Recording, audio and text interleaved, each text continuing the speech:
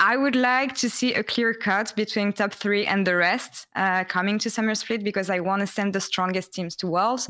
But I can understand that it can be a bit, like, I don't know, annoying as a viewer to only see the same teams succeed.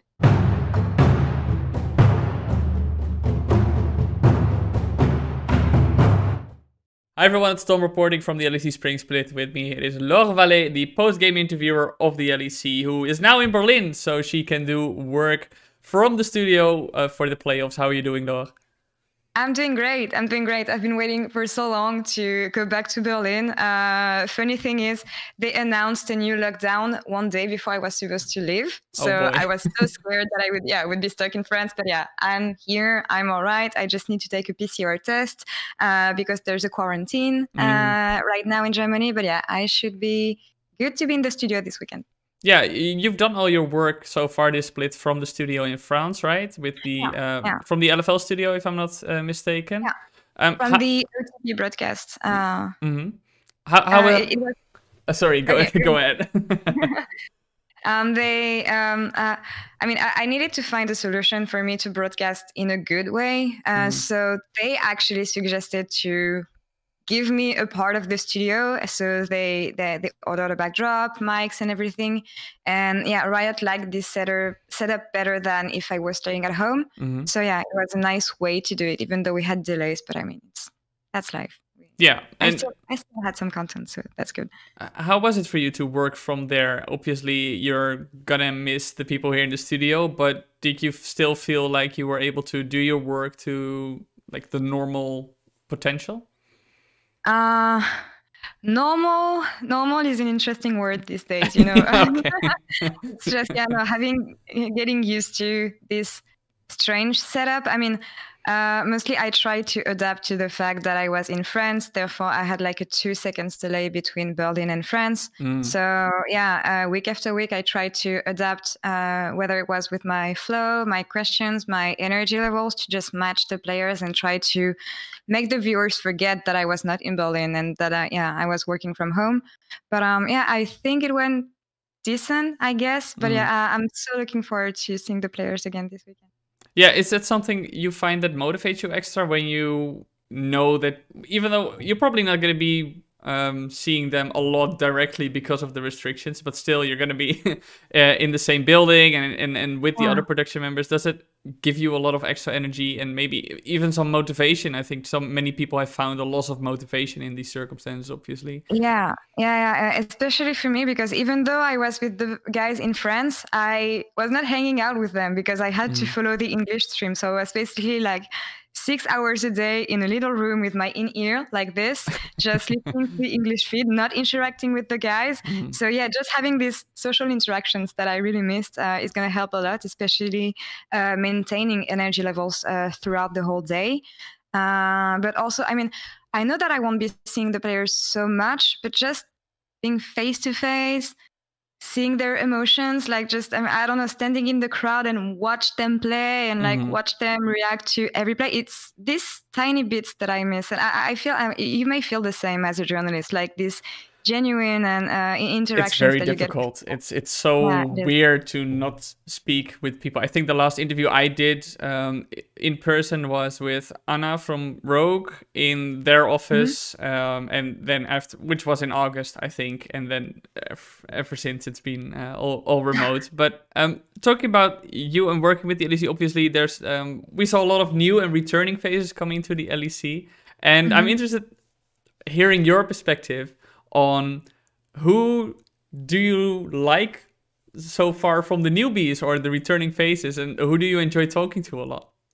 Players, you mean? It's so hard answering this question because I like the players a lot, and something that I often said this split is that I don't know if you had the same feeling, but usually when you have rookies showing up, they're usually shy, don't speak too much. But I mean, we had like Trimby, the likes of Zanzara, and players like this who are so hungry from the get-go.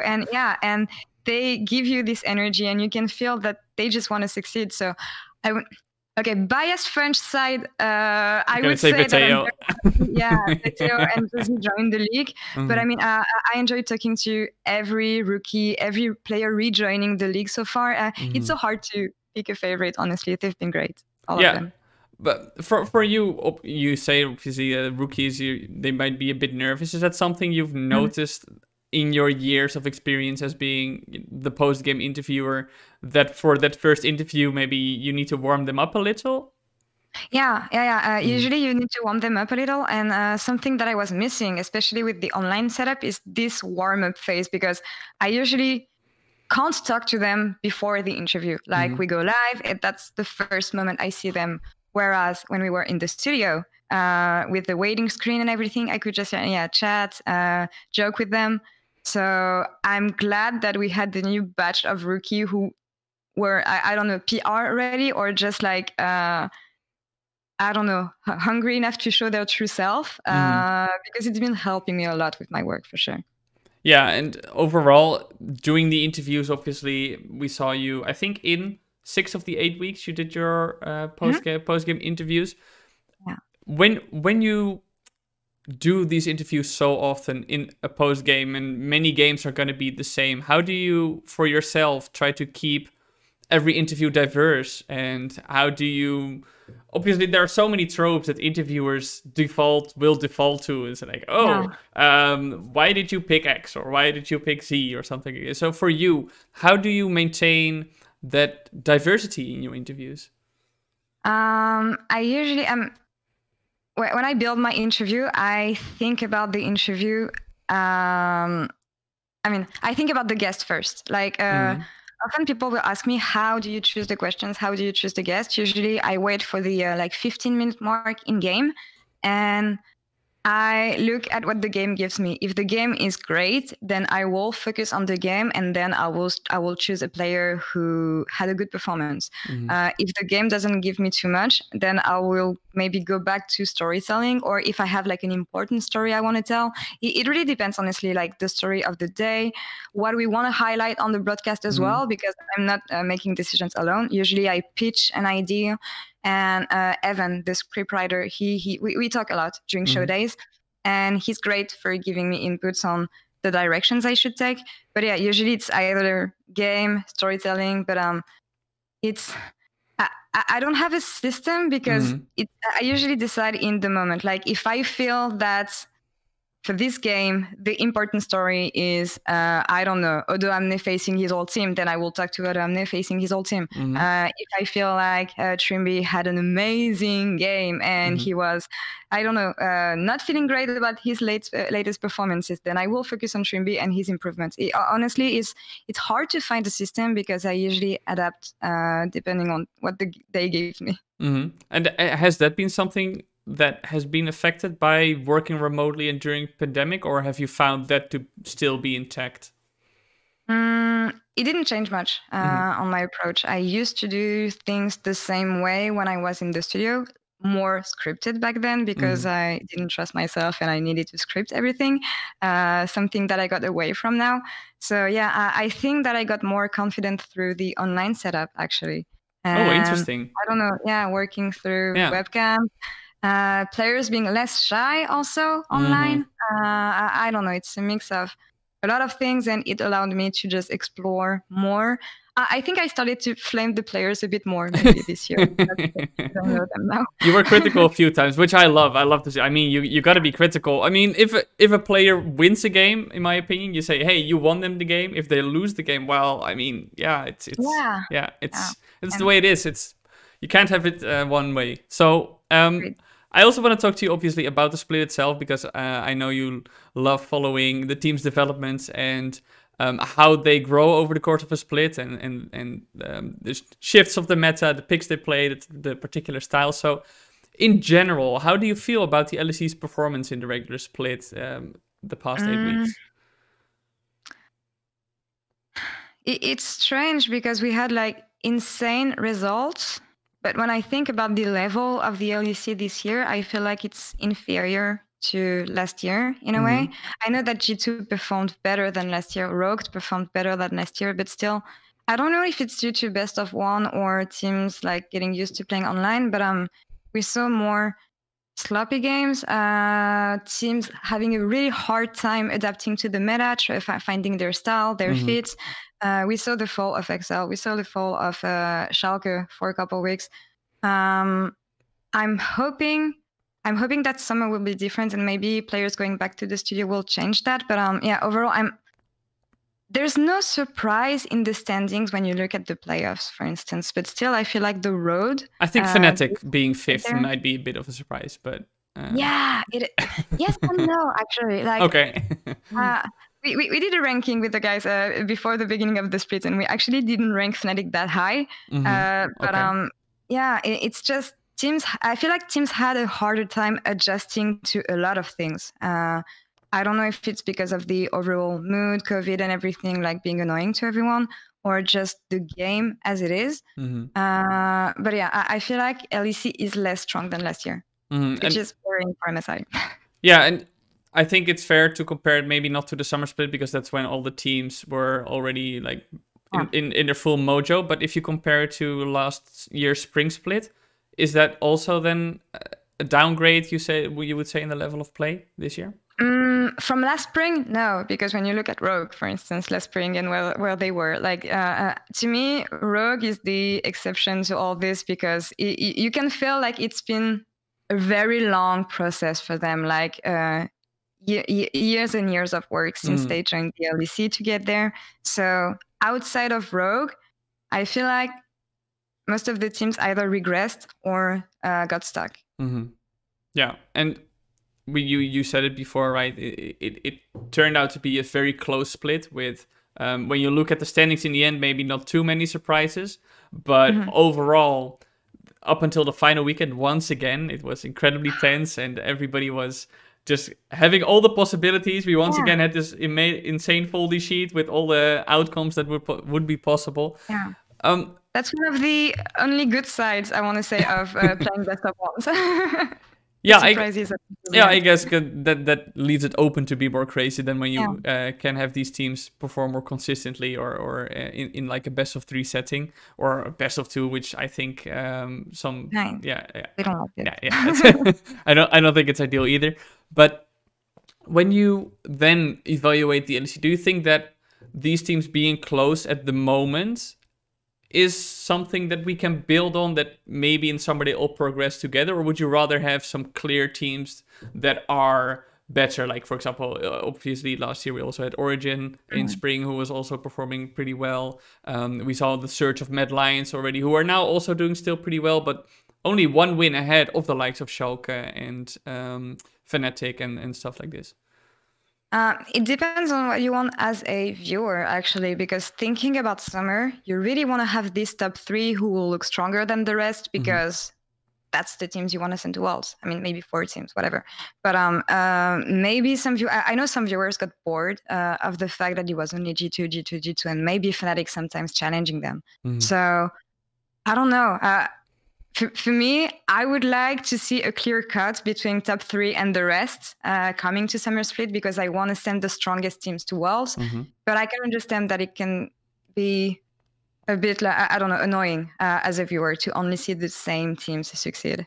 And and even for these teams, like when you don't get challenged in the LEC, then you just sort of show up at Worlds and you get dumpstered because you didn't get the necessary training. So I don't expect to see all the teams grow for summer. Like Vitality is going to be complicated for them.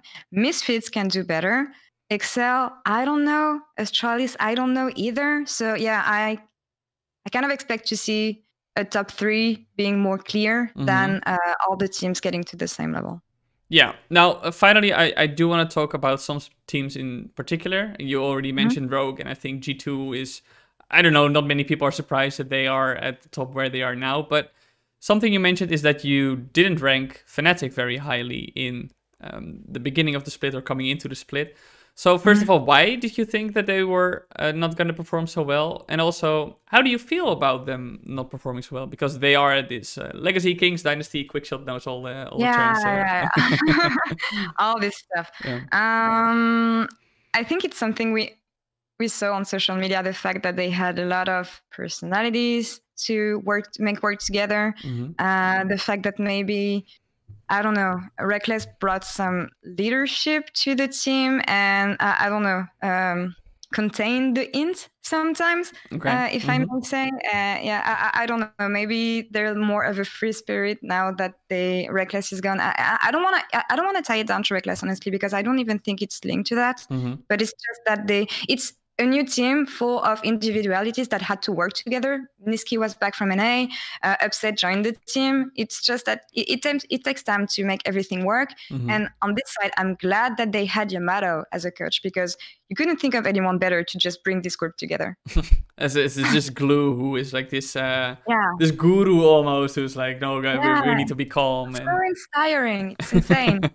And when it comes to them not performing as good, yet again, let's wait for best of fives. This is a team that can perform better in best of fives. I feel like every player within the team found its role. So yeah, I can't wait for this weekend, honestly. But yeah, them not being so successful in spring is not a surprise, I feel. And I expect them to be stronger in summer, for instance. Yeah, so you're not too worried about their progress as a team in the league and them climbing back towards being the top contender? Because talking to Niski, I mean, we talk a lot backstage, and he often tells me that they try a lot of stuff, even on stage. And the fact that they're a team that's not afraid to try stuff on stage, even though it doesn't translate to win every time, says a lot, because it shows that they trust each other enough to, I don't know, go for these clutch moments, whereas some teams will maybe play scared and, just... I don't know, try to follow what they learned in scrims. And I feel like Fnatic, gets enough from their scrim training to just try everything they want on stage afterwards. Yeah. Now, the second team I also want to discuss is SK Gaming, because they are a team I think that surprised many people when I think for a few weeks they were like in the top 4, having an insane score. And obviously you also already mentioned Jezu, Viva la France, but there's a team with 5 players from 5 different teams coming together and also performing much better than everybody expected. So what's your perspective on them at the moment? SK is a great team. SK has great players, and I don't know, it's this... They give me like Vitality 2018 vibes, but not in the sense of the rugby style that they have, but just the fact that they're young players who've been waiting so long to prove themselves. I think about Tinks. Tinks has been hard stuck League 2 for like years, and he was waiting for this opportunity. So Treats, you can feel the same thing. Like, he became instrumental for the team. Genax, I don't know. I feel like I'm seeing a new player this year, and I don't know what brought them together. But you can feel that they're hungry and that they want to try. And I'm maybe worried about SK in best of fives now. I don't know that they can bring it till the end. But I don't know. Their success has been like amazing to watch, and congrats to Jesus, honestly, on the work he's been doing backstage. Also, I know that I give a lot of credit to coaches, but I mean, coaches and structure as a whole, but I mean, they're the ones enabling the players to succeed in the end. So, and it's not easy to just, I don't know, assemble rookies and make them work together from the get-go. So I feel like he's got a share of responsibility in that. But yeah, it's been great seeing them like this. Yeah, in that sense, I'm also not sure how they're going to do in the best of fives, but during the regular split, they reminded me a bit of Mad Lions maybe last year. You had like all these individuals coming together, and nobody really knew, who are these guys, you know? And then all of a sudden they're performing out there super well. Still finished 6th in the regular split, but I think they definitely surprised many people with how they did. Now, rounding up and looking forward at the playoffs, obviously, we have G2 versus Schalke in the upper bracket, as well as Rogue versus Mad Lions. And in the lower bracket, we have Fnatic versus SK Gaming. Is there any series in particular you think is going to be extra interesting, or are they all just like, okay, we're going to take them at face value, see what they give? Well, SK Fnatic is going to be very interesting, I feel. I feel like it's going to be this kind of series where it takes a couple of games for Fnatic to just get in the mood and get in the mood for playoffs. So yeah, I think this one is going to be close, maybe the closest. I don't know. G2 Schalke, I really don't know what's going to happen there. I see G2 winning, obviously. Same for Rogue against Mad Lions. So yeah, for the first week, I'm really interested into seeing Fnatic versus SK. And if I have to put you a bit on the spot and say what you think would be the final rankings in terms of playoff standings, to the first, second, third, fourth, do you think Rogue has a serious chance against G2? They didn't win. They didn't win this split. And I mean, honestly, thinking about MVPs for this split, I was like, yeah, but it's hard to rank Rogue because they didn't beat G2. So maybe in best of fives, but usually that's when G2 is stronger. So yeah, I still expect G2 to end first, maybe Rogue second. Mad Lions, though. Mad Lions could really surprise us. I actually see them getting top 3. Okay. Same way they did for the regular season. And then would be Fnatic, Schalke, and SK, I think. Okay. And why do you think that Mad Lions is going to be able to top Fnatic in the best of fives? Because just earlier you said Fnatic in best of fives is, a team that can pull it all together, or is it just you've been impressed with Mad Lions? I've been very impressed with Mad Lions lately, especially Alioya. I mean, they changed the whole top side of the map, which is like changing the whole synergy of the team because you have a new jungler working with a new top laner and you have to link everything together. And they did it amazingly well. Some of them struggled. I mean, I feel like besides Carzzy, they all really improved. And yet again, I'm not saying that Carzzy is underperforming, but it's playing well enough for his team to be successful. So I don't know. I'm expecting Mad Lions to be I don't know, creative in best of fives and just bring what they've been doing during the regular season even a step further. And I could see them beat Fnatic in the end. Okay, Laure, thank you so much for sharing your insights and how you've been doing so far in the Spring Split. I'm looking forward to seeing the interviews you're going to do in the coming weekends, and good luck with them. Thank you for the interview.